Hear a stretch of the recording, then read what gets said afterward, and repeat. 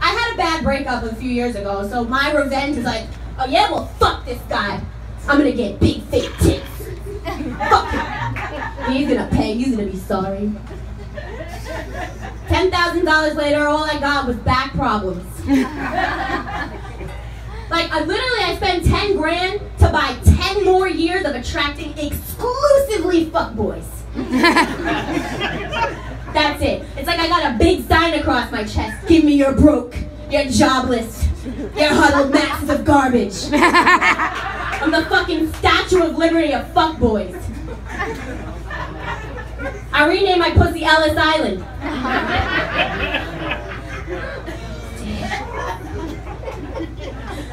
For real though, like I had this thing like all my dreams are gonna come true when I got them done.